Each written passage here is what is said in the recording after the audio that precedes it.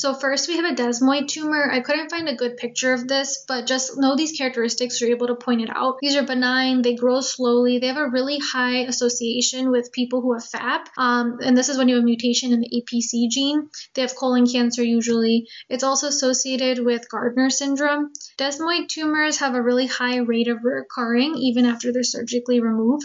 This is in contrast to a lipoma, that after you surgically remove lipomas, they don't come back. Lipomas are benign, they're soft, and honestly, they're not really a big issue for patients unless it's like a cosmetic issue, if it's a really large lipoma, or if they just have a bunch of them, they'll get them removed. Next, we have an epidermal inclusion cyst. This one's firm, and it also has a central punctum, which is a black dot in the center. Also benign. Histology will show squamous cell epithelium and also have some keratin. These ones will resolve spontaneously, but they can reoccur. Next, we have a dermatofibroma. So these are made up of fibroblasts, and these ones as well are firm, but they'll dimple when you pinch it. A keratoacanthoma. So this one is pretty easy to point out. It kind of looks like a volcano to me. These ones will grow rapidly, but then they'll also just regress on its own.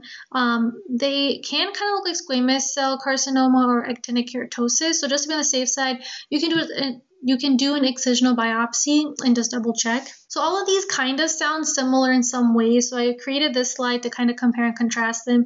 And I made this table so you can keep them straight in your mind with the characteristics. So feel free to spend some time on this slide.